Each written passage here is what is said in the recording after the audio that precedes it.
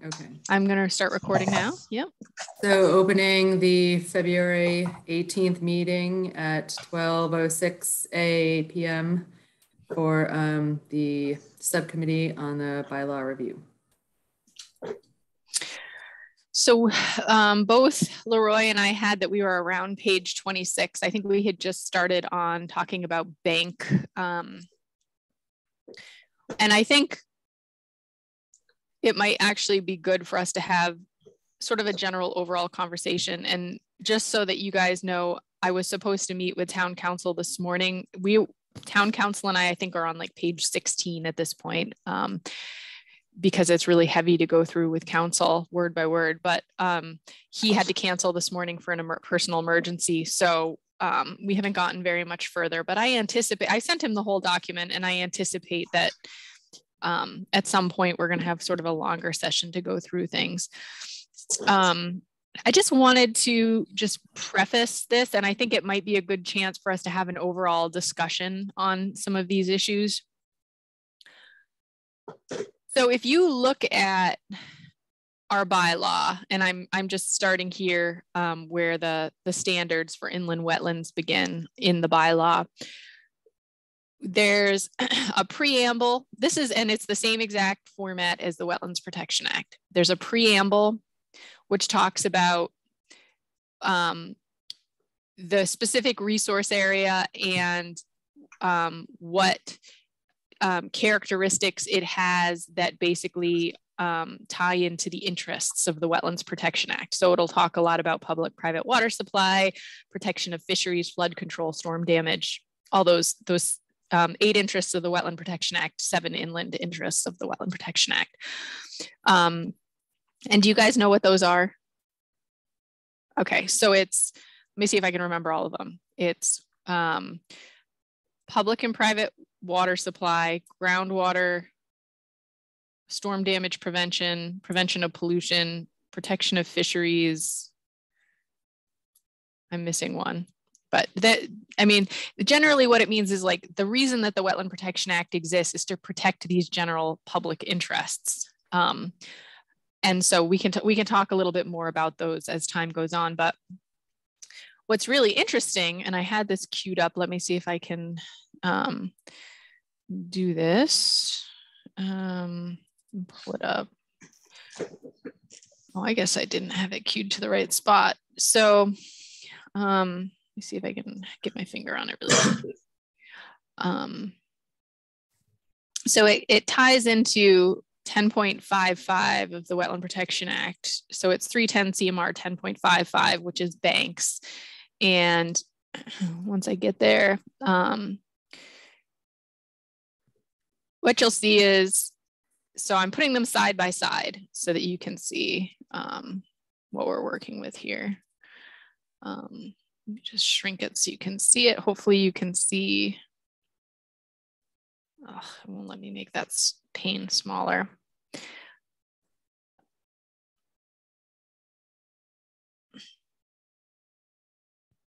It's really annoying that it won't let me make that smaller. Can you just change your view? The little 3-bar drop down next to download, you can maybe change to not. Oh, there we go. Thank you. So teamwork. So if you see these side by side, and this is, I'm looking at BVW and not banks, but it's basically repetitive, and there's a couple minor changes to the language, but for the most part, the only difference that I could find was it lists wildlife habitat first. So banks and also are likely to be, banks are likely to be significant to public and private water supply, groundwater supply, flood control, storm damage prevention, prevention of pollution, protection of fisheries and wildlife habitat. So this is, and I don't know who made these changes. Banks are significant to wildlife habitat is listed first. Public or private water supply, groundwater. So you can see they're very similar. And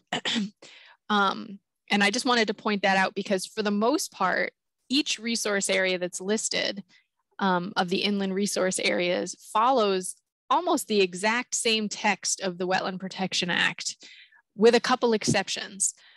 And it's a little odd, honestly, that it follows that format. And I'm just going to zoom in. I'm going to maximize this and zoom in a little bit so you can see this. So we shouldn't just copy and paste from the Wetland Protection Act in our bylaw. It's really not, it's not a good practice to use.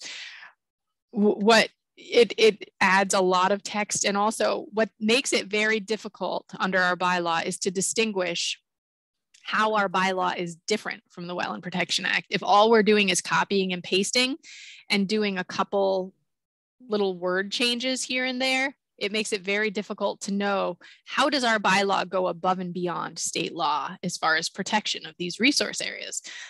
So one of the things that the town council, or I should say our town attorney, recommended was that we have this statement at some of these headings that say something to the effect of, unless otherwise specified therein or herein, preamble definitions, presumption, and general performance standards are the under the State Wetland Protection Act shall apply.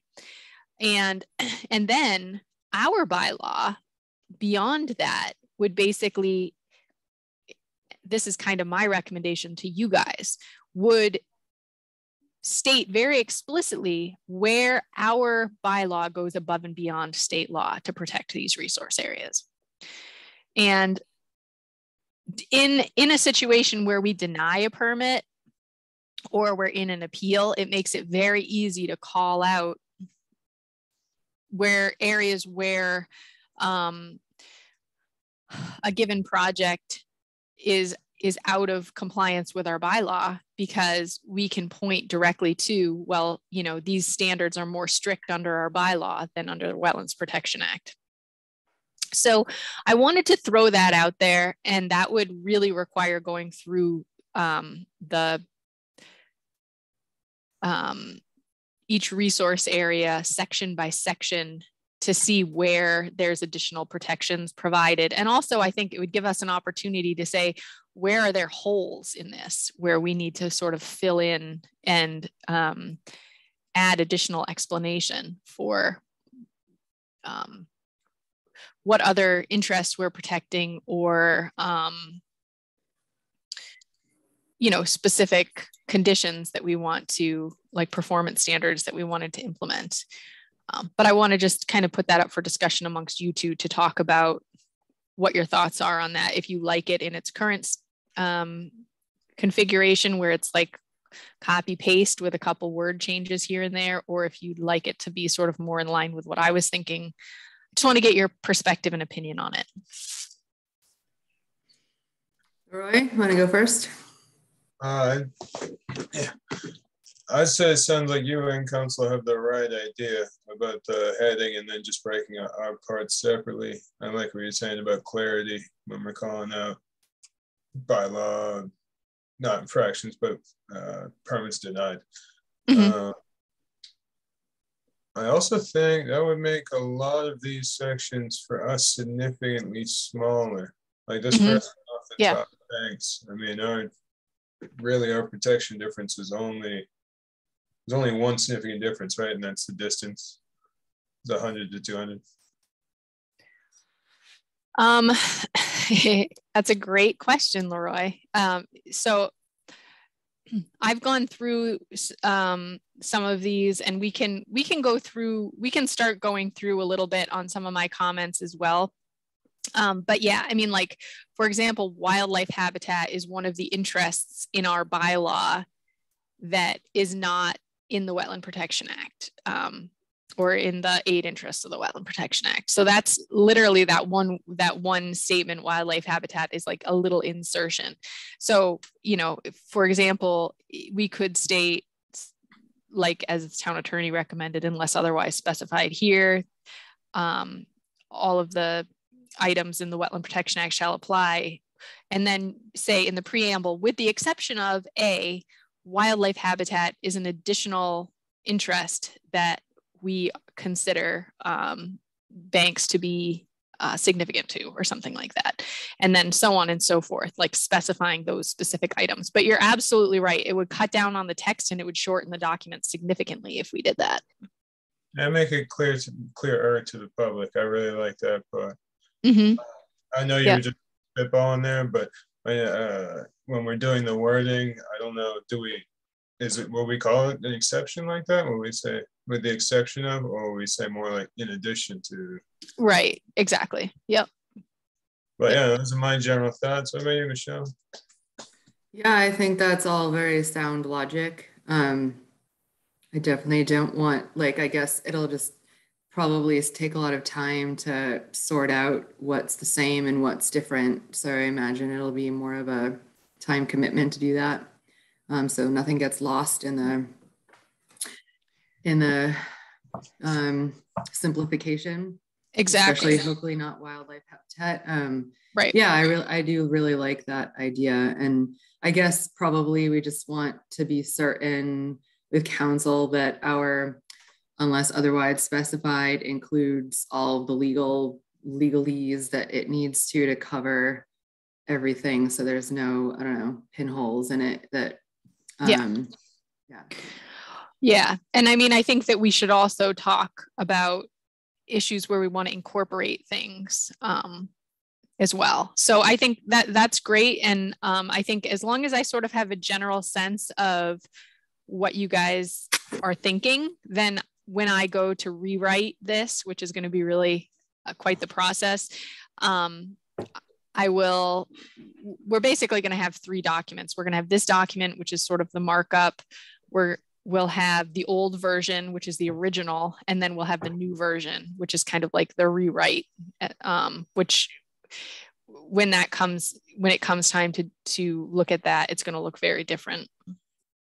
I just have one follow-up question to that. Yeah, is that the method that other towns' bylaws follow, or is there a general consensus as to how people handle the differences and how they're laid out? That's a great question, Michelle. I will look into that for you and report back to you on that. Yeah, I always like finding like a good exemplary document and seeing what people did right and using yeah, absolutely. And every town is a little different as far as format is concerned, but I do agree with you. And I mean, and I know I mentioned this already a couple times, but I think that there are potential ways that we could make these resource area sections quite a bit stronger. And also because we know more about wetlands now and their functions than maybe when this was originally written. Like, for example, the fact that wetlands are considered to be carbon sinks, like something like that. Like that's something that would probably not be mentioned in here at all, because it's like based on new research, we know more about their functions, and particularly around climate change and things like that. So we may want to incorporate, I'm not necessarily saying we wouldn't want to incorporate more interests. Maybe we would, I don't know. We can come back to that, but there may be other elements to wetlands in terms of functions that they serve that we would want to call out as being important and relevant. Yeah, I'm 100% behind bringing it up to like our current knowledge about climate change preparedness and function. And we have some good knowledge on the Conservation Commission to help us do that too. But let's bring it up to date. That all sounds good.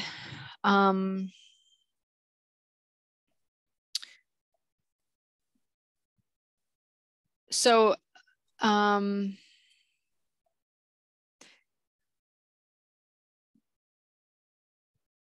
me see here. I know I got through page 30.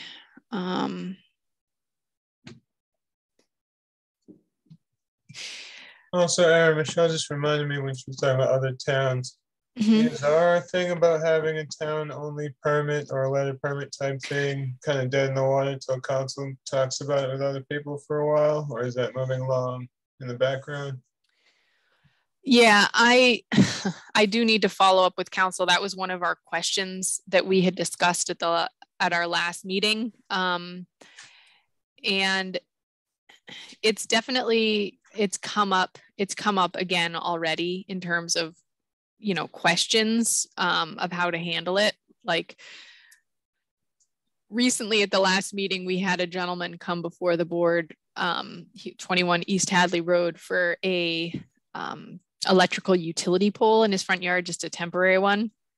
But he was over 50 feet from the mean annual high water line of the Fort River. He was over 50 feet from a wetland. So he would have qualified as a minor activity under the Wetlands Protection Act, but it was only relevant under our bylaw. And so that came through sort of as an informal request.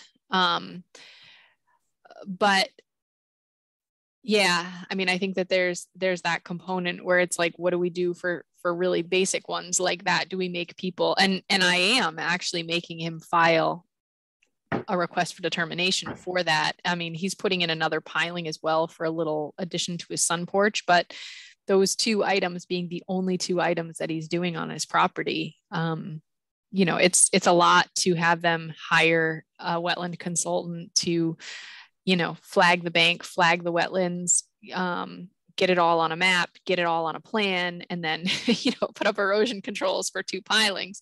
It's a lot to ask of somebody. And then, you know, $300 for a legal ad, notifying all the butters within 300 feet. So I'm hopeful that we can come up with something. But town council will get back to me on that.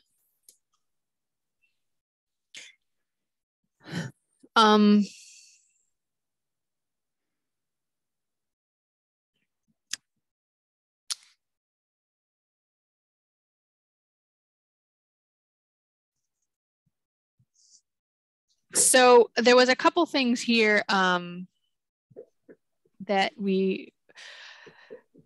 I wanted to talk about with you guys. So here we're talking about bank, and we're going to get into riverfront as well. One issue that we've had again and again is people wanting to put in bridges, like footbridges or other bridges, and not file a notice of intent application. And this has been in the riverfront area as well as in buffer zone. And here we're talking about buffer zone to bank. My philosophy on that has always been that anybody who's putting in a bridge of any kind needs to file a notice of intent application. And the commission has definitely backed that up quite a bit. Like Amherst College had come through right before I went on maternity leave. Amherst College came through proposing multiple bridges in their sanctuary, which is south of College Street. And the commission basically denied the permit and said, you guys have to file a notice of intent. So they're coming back. But I didn't know if somewhere in these regulations we wanted to specify that specific item. And I think that including it potentially, I'm not sure exactly where in the document we would have that, but I wanted to see what you guys' feelings were on that, if that was something you'd be in favor of including. I guess I'm happy to specify. I don't really know why we have to, because like you said, when it comes up, we let people know, and that's been fun, and it's pretty clearly an alteration to a resource area. So, well, I think it's kind of self-explanatory. And you're right, it does come up a lot, but I kind of feel like we might just have to keep explaining it. But I don't know. That's me, Michelle. I don't know. Are you going to respond, Erin? Well, there's really two things that I'd really love to have rolled into our regulations that require notice of intent. One of them is bridges, any type of bridge work, and any work within 50 feet of a resource area. And part of the reason for this is because, yeah, you're absolutely right, Leroy. It does require conversations, but I'll give you some examples. So in the case of Amherst College, it was a former staff person who worked for the town of Amherst who was advising them that, oh, you could just file a request for determination. And then there was other folks who were familiar with the Wetland Protection Act who said that they should be able to do it with a request for determination.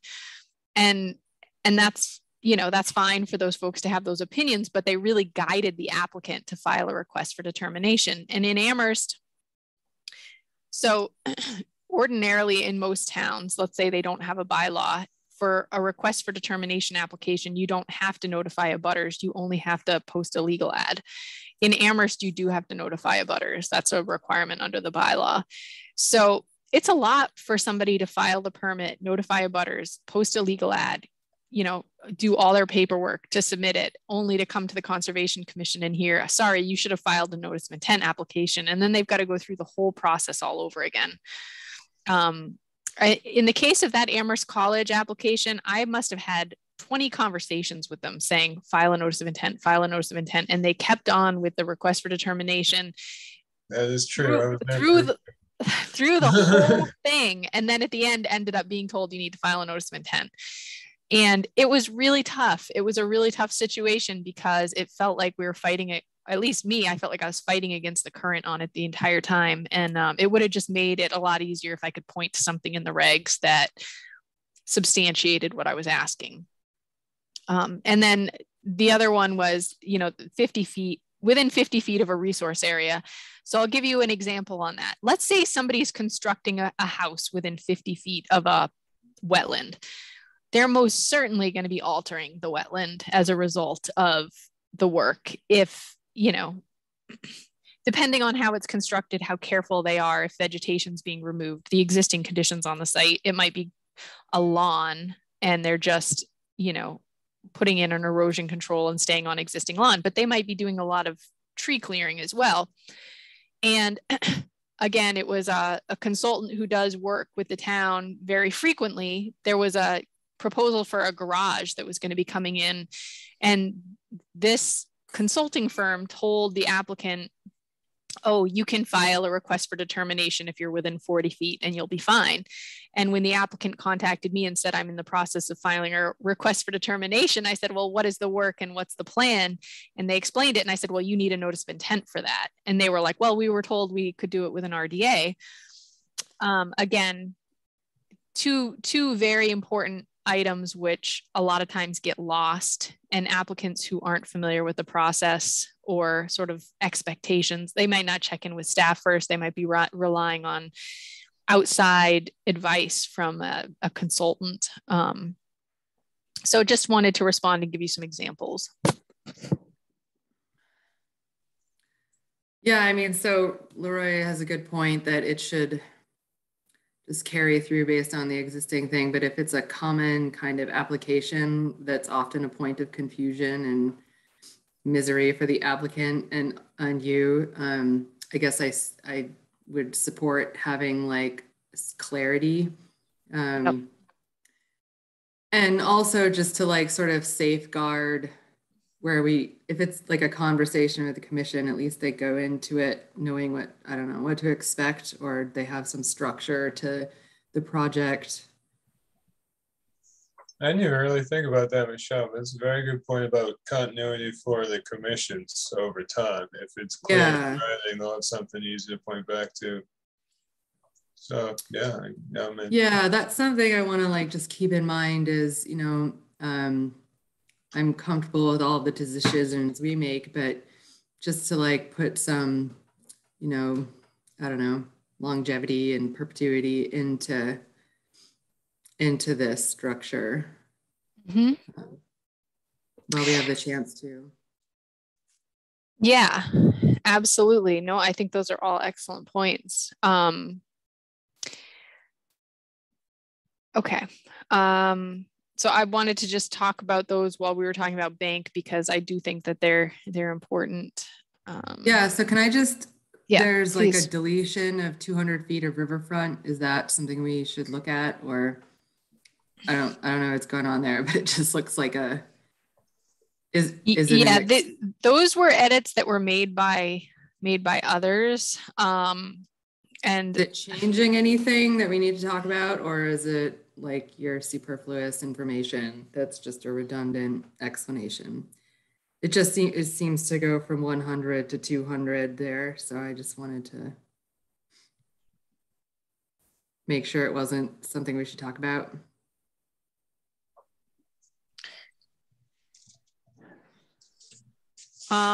So I think that what they were correcting here, there's a whole separate set of performance standards for riverfront area.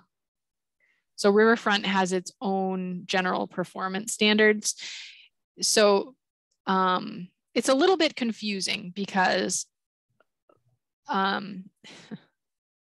we're getting deep in the reeds with this already. I don't need to it's take good. us down a rabbit hole. Okay. No, this is a good educational opportunity, and I want to talk about it because it's very important. Okay, so let's talk about bank specifically. And this is awesome for you guys to get a little bit of a deeper read into the Wetland Protection Act and also our local bylaw.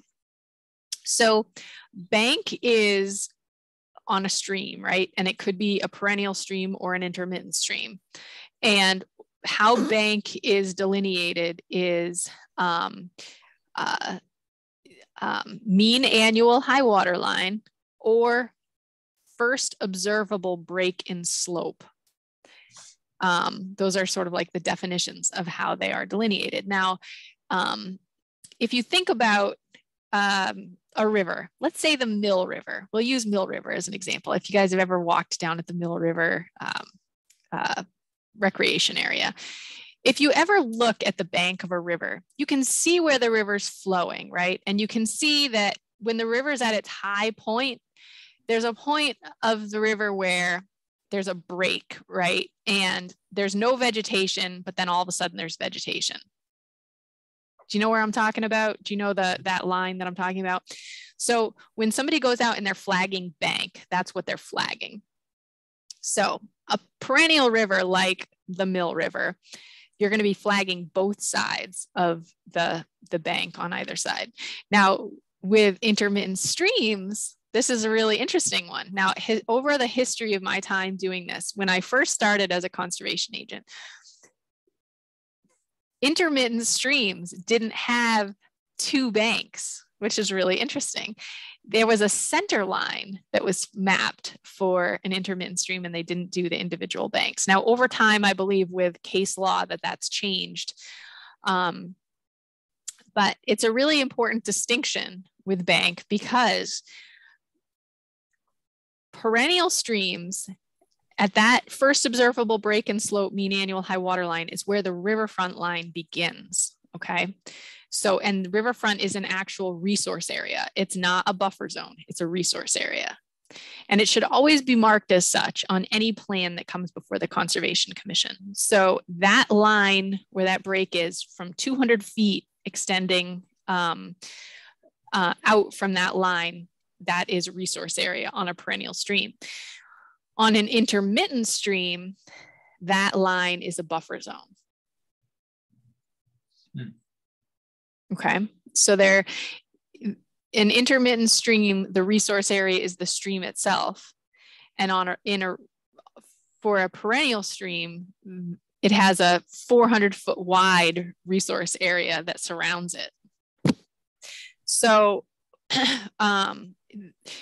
I believe that the reason that that's crossed out is because, and this is that it's a good point in the sense of,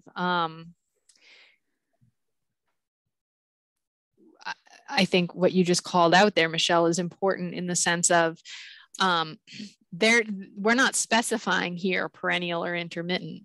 And I think we need to.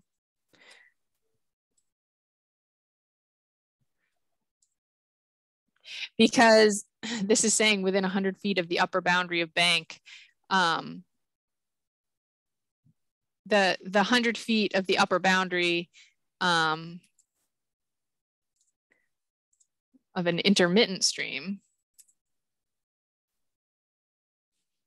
And that should be spelled out specifically, because if it's a perennial, and then of course, perennial streams have the 200-foot riverfront area.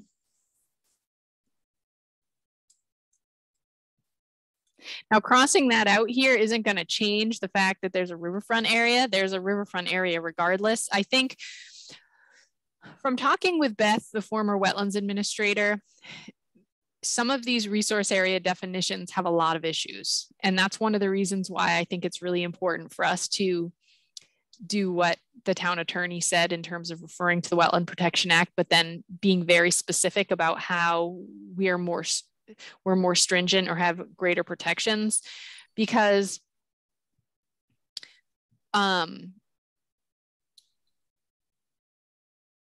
it can become very unclear, and especially for, let's say, an attorney who's very familiar with legal language could find ways to say, oh, well, wait a second, you're saying bank here, the 100-foot upper boundary of the bank. Well, then that means that the riverfront area doesn't apply. Like the outer riverfront area wouldn't apply here, wouldn't be, you know, count for a performance standard under banks. Do you see what I'm saying? So yeah, since it specifically says within 100 feet of the upper boundary of bank, but it doesn't specify perennial or intermittent, somebody could make the argument that it's not going to impact the bank if they're in the outer 100 on a perennial stream or something to that effect. So we've just got to be really careful about some of this language and just check it and double check it. But I think that that's a really, really interesting point. And I'm not entirely sure why that riverfront area was in there to begin with. But I do think breaking it up into perennial or intermittent would be smart.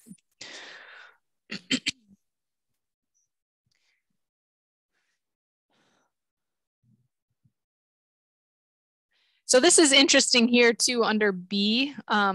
So under bank, you can alter up to 10% or 50 feet of the bank. And you can actually alter beyond that if there's no adverse effects on wildlife habitat. Can you imagine altering more than 50 feet of bank and it not having an effect on wildlife habitat? That's very, very interesting.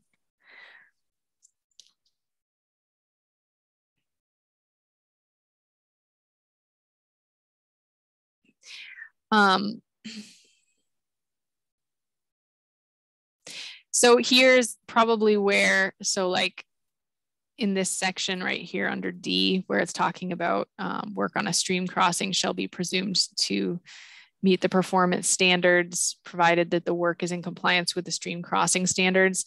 This would be a great place to have an insertion on the requirement for an NOI.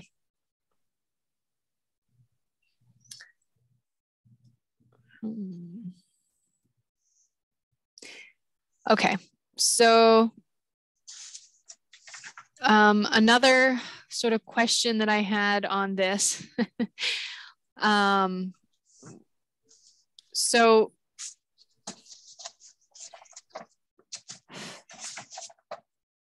for consistency's sake, I just want to come back to the Wetlands Protection Act for just a second.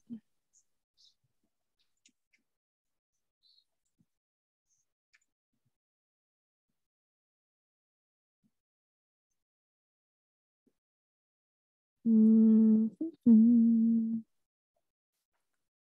guess I don't.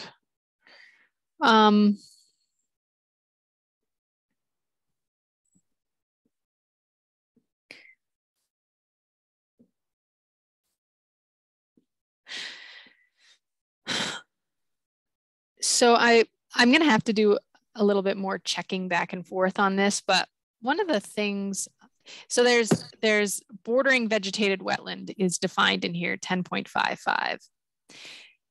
Bordering vegetated wetlands means they have to border on something. So for example, if you have a wetland that's beside a river or, I mean, that's really primarily where you see them is above rivers, alongside rivers. And sometimes you'll see like really expansive, huge wetland systems, like as an example, like Lawrence Swamp. You'll have like the Plum Brook or the Hop Brook or something flowing through it. And then there's these huge wetland systems that surround them. But there's also isolated wetland systems. And in this case, so just for consistency's sake, we have bank first, and then bordering vegetated wetlands are second under wetland protection. But then under our bylaw, we say vegetated wetlands bordering vegetated wetlands bordering and isolated.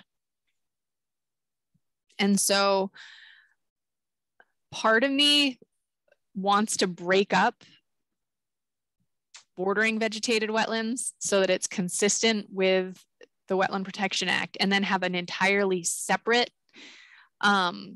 resource area listed as isolated, because the Wetlands Protection Act does refer specifically to isolated vegetated wetlands separately. And that needs like the Oxford comma on it also. I mean, just to split it. Bordering and isolated, well, that's an oxymoron anyway, but without the comma, it doesn't make any sense. Do you see what I'm saying? Bordering it says like a bordering an isolated wetland instead of bordering comma and isolated wetlands. You mean like this? Perfect. That makes a lot more sense. Yeah. I don't really like the way that this is broken up. Detained. I feel like detained is a weird word for there. Should be retained. I mean, some of these are kind of like nitpicky things, but to your big question, Aaron, I'd be in support of splitting up the two. Yeah, for sure. Okay. I think that's pretty important. Yeah, I agree. I'm just making notes for our minutes. Okay, and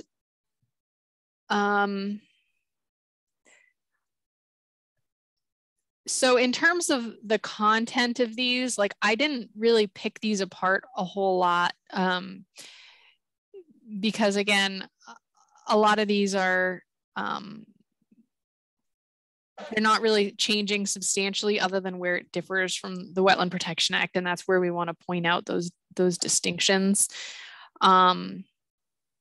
There's a couple really interesting things under BVW.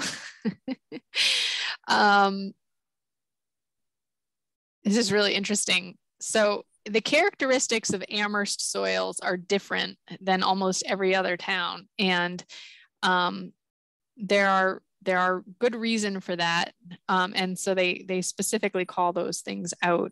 It becomes really interesting, like, you know, when we were out, for example, Michelle and Leroy, when we were out at the Mitchell farm, where they were, there was that wetland that was sort of in the hayfield, and we were trying to distinguish that, and we were looking at soils. I mean, some of these issues that are specific to Amherst soils that we didn't even really call upon a lot of this language for, which is interesting.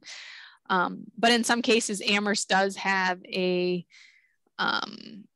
very unique red parent material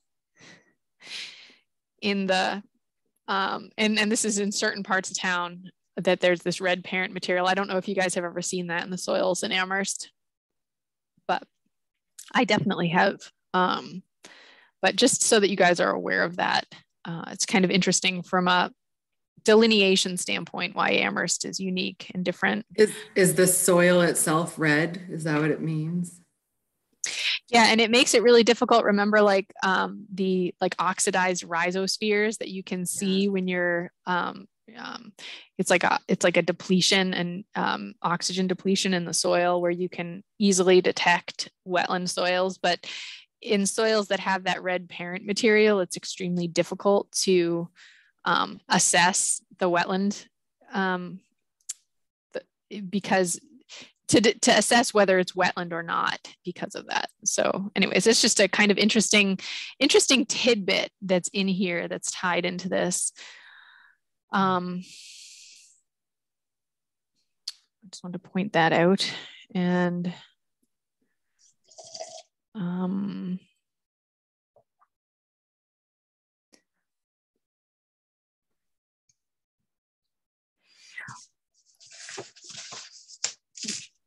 so, and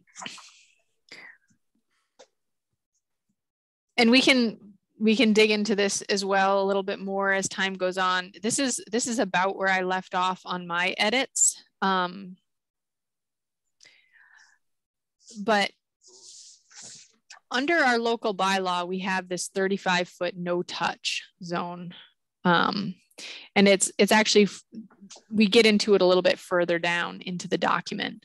But it occurred to me in reading these, particularly bank and BVW, but I mean, because vernal pools have 100-foot no disturb. So like bank and BVW are two resource areas that have a 100-foot buffer. And so when you get within 35 feet, there's that no disturb or no touch zone. But would we want to state in the bank and the BVW,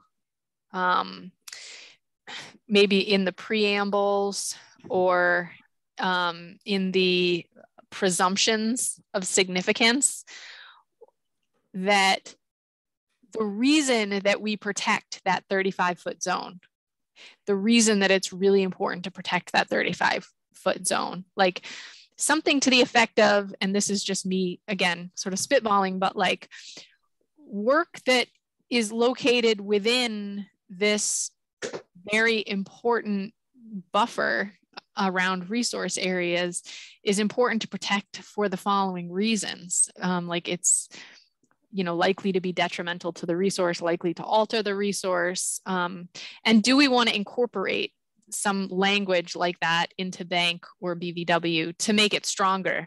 Because right now, it's kind of a standalone section down at the end that just says 35-foot no disturb.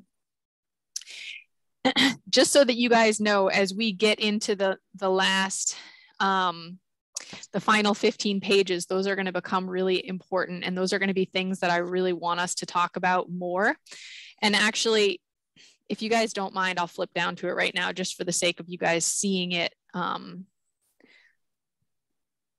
Because I do take issue with some of these. And I think we should reconsider some of these. And so, because likely we'll be digging into these in the next session, and we're kind of coming down to the end of reviewing this document, I think we really need to think about this. And I apologize for all of the markup because I think this makes it really difficult to read. But for a single family home, oh, I'm sorry, it's a 30-foot. There's a 30-foot no work distance from the resource area. And there's a 50-foot building setback limit. For commercial, there's a 30-foot no work distance, but there's a 75-foot building setback, okay? So keeping those things in mind. And that's what I'm talking about in terms of specifying in the resource areas, because this is the only place this is listed. And down below this, as you can see, these presumptions are rebuttable and may be overcome by a clear showing that the nature of the proposed work, special design measures, and construction controls or site conditions will prevent alteration of the resource area. So people can overcome these setbacks if they choose by, you know, narratively explaining or putting in, you know, site design features that protect the resource. But if you go a little further down here, look at that interesting ground mounted solar that was installed as being 30 feet away, institutional mixed use, multifamily ground mounted solar photovoltaics, 30-foot setback. That's really interesting that was inserted. That was not by me. That was by former editors of this. But then parking lots. So yeah, so you can see they fixed those edits. Like driveways used to be able to get closer. Parking lots used to be able to get closer, and other roads used to be able to get closer, but they kind of made those all consistently 30 feet setbacks.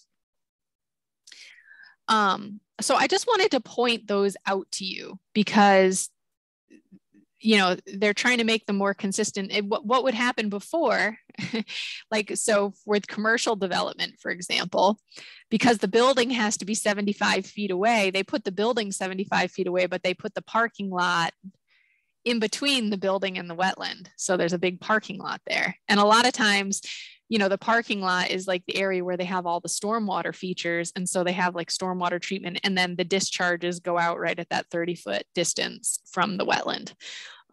So you're discharging stormwater from a parking lot right into a wetland, basically, or within 30 feet of a wetland. Those setbacks, I think, are very significant to bank and to BVW. And so I just wanted to really plant a seed that we should start thinking about those. Do we want to change them? Do we want to keep them as is? Do we think that single family home structure setback being 50 feet is adequate? Do we think that commercial setback of 75 feet is adequate? Do we think driveway and parking lot setback of 30 feet is adequate?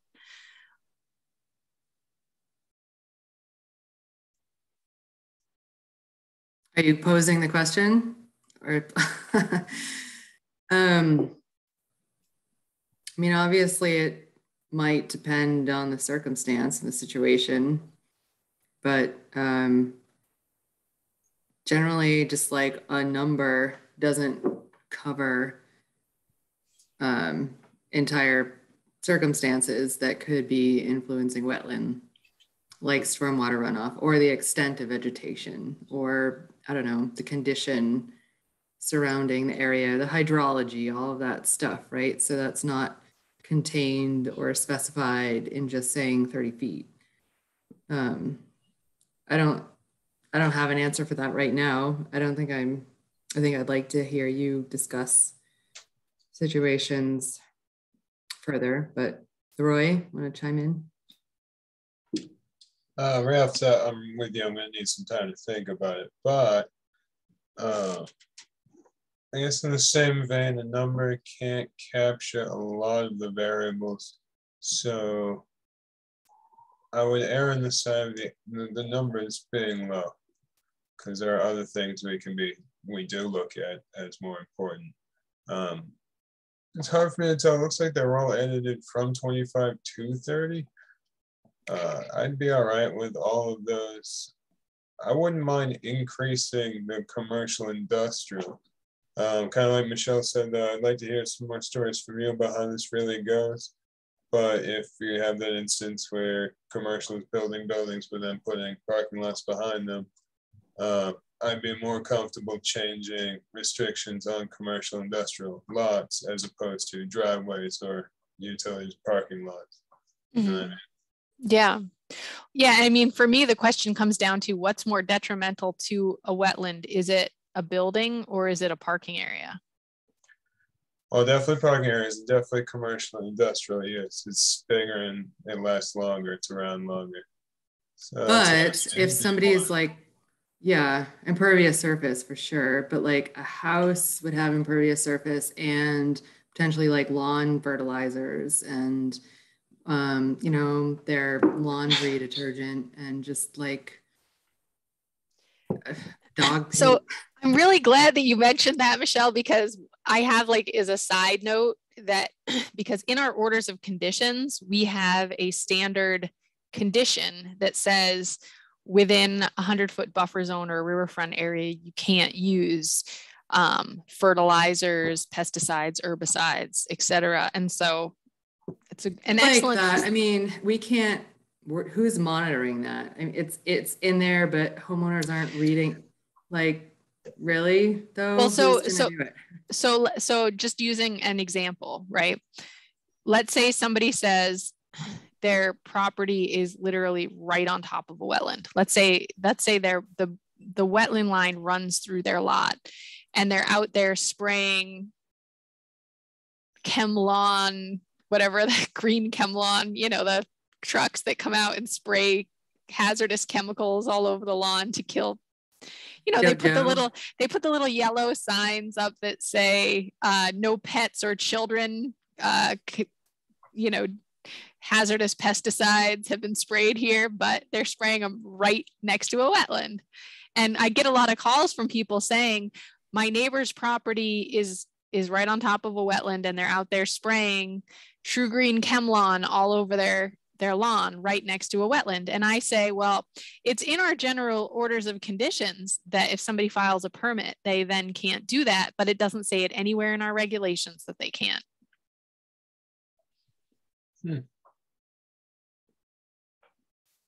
Well, so it's an interesting point as we're talking about these setbacks. And that's why I want to just get the kind of the juices flowing in terms of thinking about this now, because we're going to get into the nitty gritty of how to, if we want to include these things, if we don't, the setbacks, thinking about those things. But yeah, they're all interesting points. Yeah. Well, I guess off the bat, I'm with Roy that increasing at least the institutional mixed use, like commercial, whatever, because they generally include a lot more impervious surface and car parking and stuff. Mm-hmm. And then I'm wondering, I feel like this sort of needs a diagram so we have these numbers, but they're rebuttable. So one strategy would be to encompass all of the worst case scenarios, and the most protective measure, which would be to increase all of them to 50 feet. And then based on individual circumstances, allow for less, removing some of that boundary or buffer. So if we have 50 feet and they come to us and they say, this is what we're doing, and we say, okay, we can work that back to 30. So rather than starting small and not really having the ability to increase it, even when we would think that it would be in order to do so, have a more protective measure that we could use use the Conservation Commission to decide on reducing it. Does that? Yeah, well, I mean, I think it's particularly interesting, the solar, because there's so much clearing required for it. So if you're talking about an untouched forest buffer around a wetland, let's say, what this is essentially saying is they can clear up to and beyond 30 feet for solar, because with solar, it can be up to the 30-foot boundary is what this is saying. And so then you're carving into that buffer that's protecting the wetland. And so, yeah, I think if our regulations say you can do that, that's what people are going to do. And people are going to point to this and say, hey, your regulations say that we're allowed to do this. So then there's no saying, well, you've got to move back. You've got to move this back 10 feet or another 20 feet. You got to be at least 50 feet away, because if you're within 30 feet, you're then potentially altering a resource area. And with a wetland, it might be changing the temperature of the wetland. It might be reducing the shading of a wetland.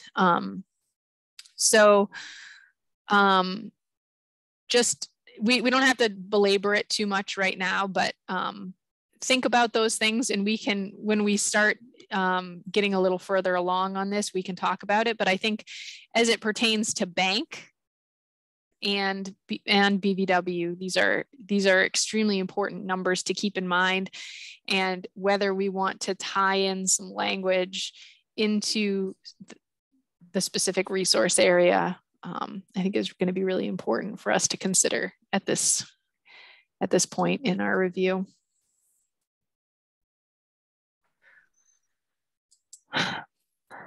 Anyways, I feel like I'm a little bit less prepared today than I have been for past meetings because I've had such an intense meeting schedule this week, and also because the town attorney canceled on me right before our meeting this morning. But I'm going to try to I guess what I'd like to ask you guys is if you envision continuing going through for the next 10 pages, sort of as we have been, and just get through the whole document, do you think that that makes sense for the next meeting? Just talking it out. Yeah, and again, like just having a chance to review it beforehand, I think would help. And if there are specific sections you want to discuss, maybe like throw that in the email so we can formulate some thoughts and have our discussion. Okay. I want to. Well, Leroy, what do you think? Do you have a format? Okay. What I might do is, and I was thinking about this, is send you guys Wetland Protection Act, the actual performance standards for each of the resource areas, and then our unedited sections of the local bylaw, so you can kind of see them side by side. If that would be helpful, that's one of the things I had thought about. But my first inclination is that would be overwhelming, but yeah, if you could like maybe like section by section or just break it down, because it's language I'm not used. I don't know. Maybe Leroy can handle it, but that sounds sort of intimidating. All right. Well, let me think about it. And I'll try to get you guys some way to just compare it. I think like section by section, that sounds realistic. Because I also, need to like budget time spent. Yeah. Okay. All right. Fair enough. I don't want to take any more of you guys' time. I very much appreciate talking this through. And look forward to talking more. We had no attendees, so let me just make sure. Nope, just us. So see you guys, I guess, next week, and closing this meeting at 9:12:1. Sorry, my clock is on different times. 1:03. Okay, see you guys. Thank you. Bye, thanks. Bye, guys. Take care.